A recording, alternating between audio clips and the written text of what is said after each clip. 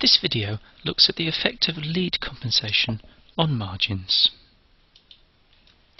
Now, the early videos, 1 to 8, covered the definition and the computation of margins and the impact of changing simply compensator gain on the margins. What we're doing now is we're looking a lot more at dynamic feedback, so compensators that have got more than just a constant in them. This particular video is going to look at lead compensators. Now, a reminder for you, do look at the Bode diagram videos, and that should say lead, on lead compensators first, just to make sure you've got a good understanding of what they do. Some background: we're going to ignore the gain margin in this particular video, not because you don't need the gain margin to be good enough, but because it's not usually a main design parameter. Instead, design is usually based around phase margins. Now, the other thing is we're going to use or calculate the phase margins from the Bode diagram. We're not going to do it analytically. And finally, we will use tools like Caesar tool and MATLAB in order to do the number crunching. You might need to do a pen and paper problem for an exam at some point, so do practice those, but in the long term it's far more efficient to use computing tools. Now, just a reminder, the easiest way to get the phase margin is to remember that it's the distance above the minus 180 degree line at the gain crossover frequency. So what is a lead compensator then? Well, the lead compensator takes this form here, K S plus A over S plus beta A, where beta is bigger than 1 and typically less than 10. So what are the sort of properties? The steady state gain is smaller than the high frequency gain by a factor of beta.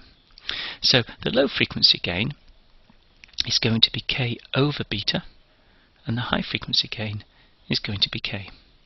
The phase is 0 at high and low frequencies, and the phase is positive around the corner frequencies. And again, you're reminded, do look at the Bode videos if you want to look at this in more detail. This is just a summary. So here's a typical diagram for you, showing you what the lead compensator will look like. What do you notice? You see you have low gain at low frequencies and high gain at high frequencies. Similarly, if you look at the phase, you see you've got positive phase. Now, the reason this arrow is here is to tell you something really important when it comes to lead compensator design, and that's here. We would expect the gain crossover frequency to be somewhere close to the peak in this phase plot. And that's very different from what we did for the lag design, as we will discuss as we go along. So, some more comments. In lead compensator design, it's the phase characteristic which is the one that is used. So we ignore the gain characteristic but focus on the phase. So a lead has got a positive phase, and that means we can rotate the Nyquist diagram anti-clockwise. In other words, we can rotate it away from the -1 point and improve the margins. So positive phase rotation allows us to increase the gain of the system, or if you like, to increase the bandwidth. And the main reason, and I'll circle this one, that people use lead compensators is to increase the bandwidth, or to get the best bandwidth that you can. Of course, this does come at a price, and that is that you will perhaps have more input activity. You'll be more aggressive with the actuator. Now, in terms of the gain characteristic, we will observe that and we'll take some notice of it, but it's actually not part of the main design procedure. So here's a summary. You'll notice the lead compensator is the opposite of the lag design. So with the lag design, we focused on the gain plot as our design procedure, and then just catered of the phase plot later by putting the corner frequencies well to the left.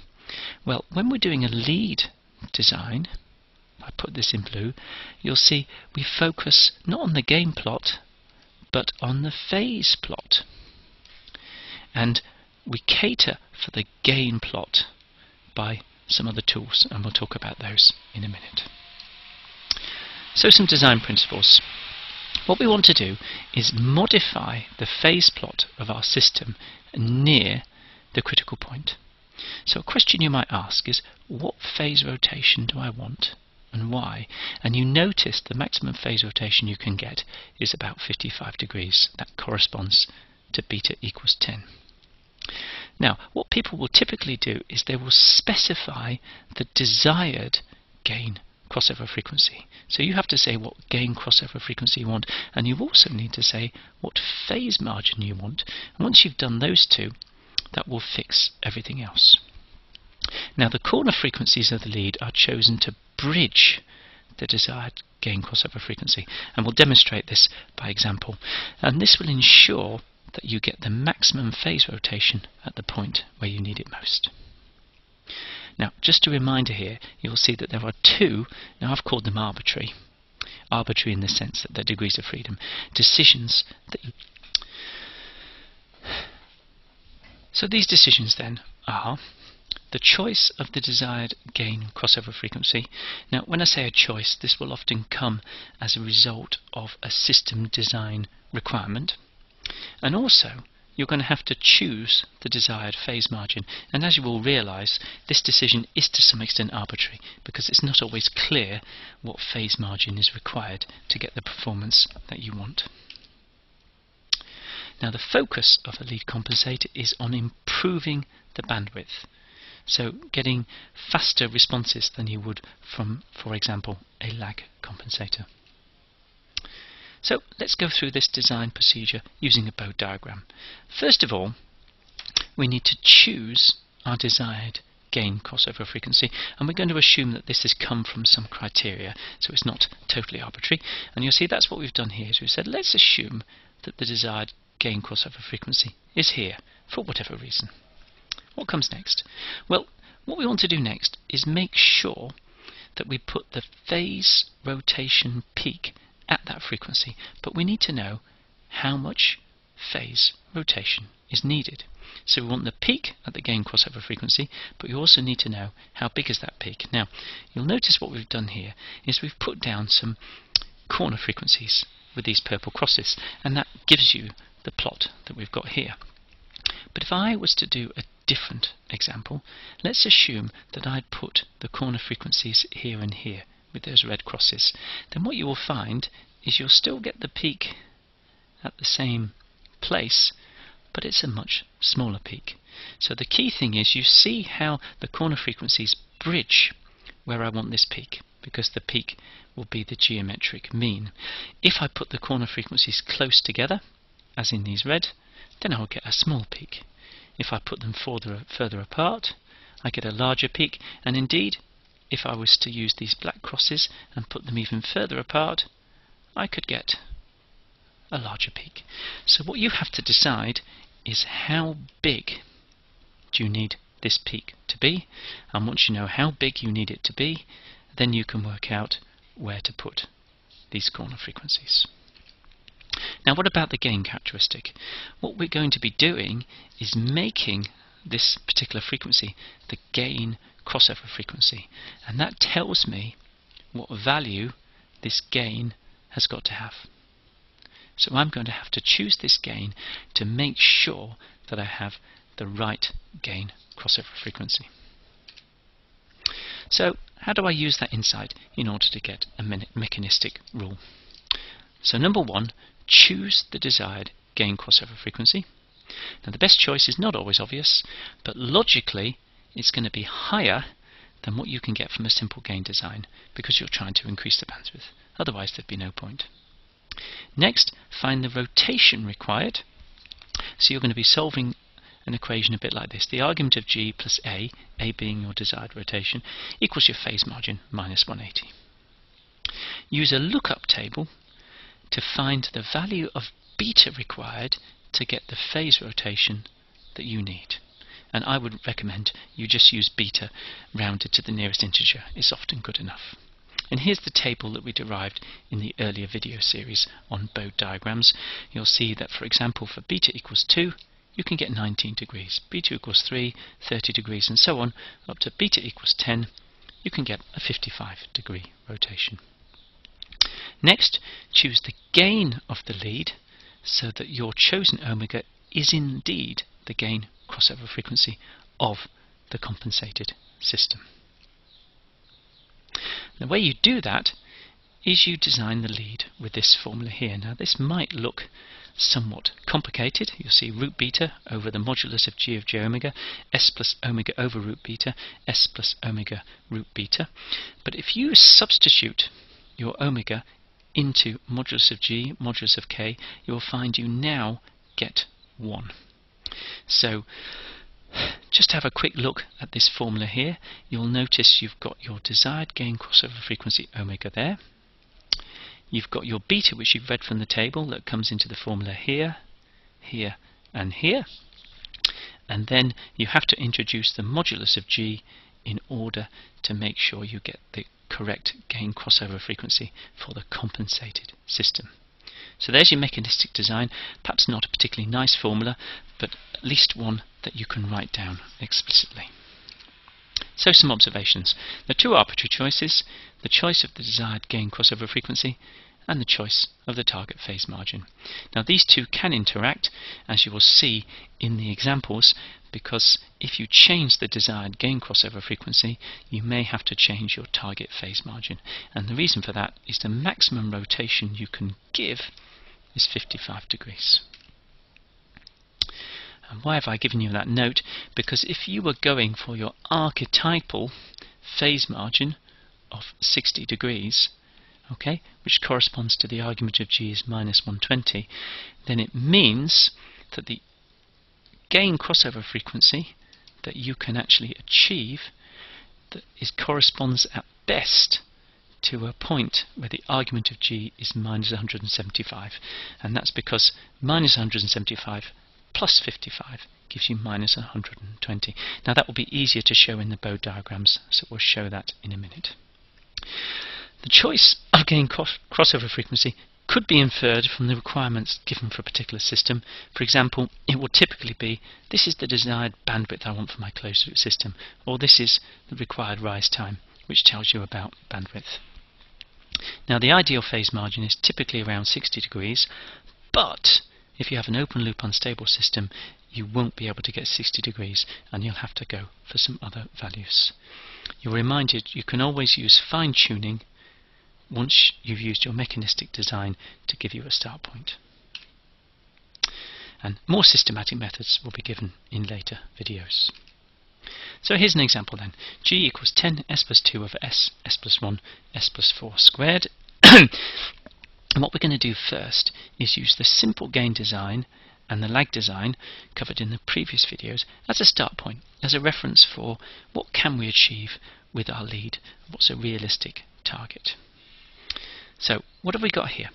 You'll see we've put down the lag design and the simple gain design from the previous video. Now the other thing we've put down is, you'll see we've put down this line at minus 175 degrees, because that tells us the point which is a limiting point for which we can get ourselves to 120 degrees. So let's add some lines and that will be clear. Okay, if I set that vertical line there to be a desired gain crossover frequency, then what you will see is, in order to get a 60 degree phase margin, if I move myself 55 degrees here, then I will get a phase margin of 60. So I cannot have a gain crossover frequency which is higher than that, because if I go for a higher gain crossover frequency, I can no longer get a 60 degree phase margin. So that vertical line gives me a maximum gain crossover frequency if I want a 60 degree phase margin. What about this next line? Well, this next vertical line is the current gain crossover frequency. You can see that here, it crosses 0 decibels there for the lag compensator. Now I'm going to call that the minimum gain crossover frequency, because the purpose of a lead is to make your bandwidth higher. So there's no point aiming for a gain crossover frequency lower than you've got from your lag. So in other words, the range of gain crossover frequencies that I can ask for lie between these two lines, the one corresponding to the lag and the one corresponding to the intercept with the minus 175 degree line. Now what I'm going to do is I'm going to choose my target gain crossover frequency, to be 1. That's this point here. Now that's an arbitrary decision because we just want to illustrate what you can do with a lead, and you'll see that's roughly halfway between the minimum and the maximum. So what are we going to do? First of all, we've said we want to get a 60-degree phase margin, which means I'm looking for the intercept with a minus 120 degree line. So if that's the case, you'll see where the minus 120 degree line is, and I've also said that I want the crossover frequency to be 1. So let's mark that down there. There's my desired crossover frequency. So if I go to there, then you can see that tells me that I've got to lift the plot from where it is now to where I want it to be. So there's my desired gain crossover frequency, 1. It's just marked in. There's a okay, and then you can see I've got a phase lift required of about 20 degrees to move the plot from where it is now to intercept with this minus 120 degree line. So we need a phase lift of 20 degrees in order to get a 60 degree phase margin. So here's my key points. I've got omega equals 1. I want a phase lift of 20 degrees, which tells me that beta has to be about 2. So all I've got to do now is plug those numbers into the formula. So that's what I've done. If you plug them in the formula, here is the compensator that you get. So I'll plug that compensator in, and let's see the new Bode diagrams. So here they are. And what do you notice? Well, first of all, the lead, as expected, has got a higher bandwidth than the lag. You'll see with the lag, there's your gain crossover frequency here, whereas the lead, here's your gain crossover frequency. So as expected, I've got a higher gain crossover frequency. I've got a higher bandwidth. Okay. You'll also notice we've got a higher high frequency gain, so quite a lot higher all the way along here. But the benefits at low frequency are less clear. You'll notice there's a switch down here that in fact the lag has got a higher low frequency gain. You'll also notice that the lead has lifted the phase plot in the critical region. So at our crossover frequency was here, can you see there's been this lifting of the phase plot, which is giving us a better phase margin than you got from the simple gain design or the lag compensator. I had a different example now. This one is open loop unstable, g equals 3 of s minus 0.1, and therefore it's going to give us some different challenges. So first of all, because I have this open loop right half plane pole, from my Nyquist stability criteria, I know I need a counterclockwise encirclement at the minus 1 point. But if I do, sorry, I should use blue, this current Nyquist plot, and put in my encirclements, okay, I should get right angles here, so I'm being a bit clumsy, alright, then what you will see is that currently you've got a clockwise encirclement, not a counterclockwise encirclement. Now, if you attempt a simple gain design, you will see you cannot stabilize this system. You cannot change the encirclements just by scaling this Nyquist diagram. And therefore, we need to do something else. Now, I can actually indicate with a simple sketch what you need to do. You need to be able to bend the Nyquist diagram like this. So if I bend the Nyquist diagram like this, you'll see I'm now going to get a counterclockwise encirclement as required. But how do I bend the diagram in order for that to happen? Well, what I've done is essentially rotated. You'll see I've used a positive rotation in the region of the minus 1 point in order to rotate the plot and therefore get the encirclement that I need. Okay, let's look at this on a Bode diagram now and see what this tells us about lead compensation. So we know we need positive phase rotation. So here's the Bode diagram. Now, we have a problem. The maximum uplift we can get from a lead compensator is 55 degrees. And given we need to get ourselves above this minus 180 degree line, the logical thing to do is to focus on this region over here on the right, where we're already close to minus 180 degrees. You will notice, however, you cannot get a 60-degree phase margin, because if I add 55, for example, to this value here, let's say that that was minus 190, and if I add 55, that's only going to get me to minus, excuse my maths, I think minus 120, not minus 125, is it minus 100 and, my head's gone now.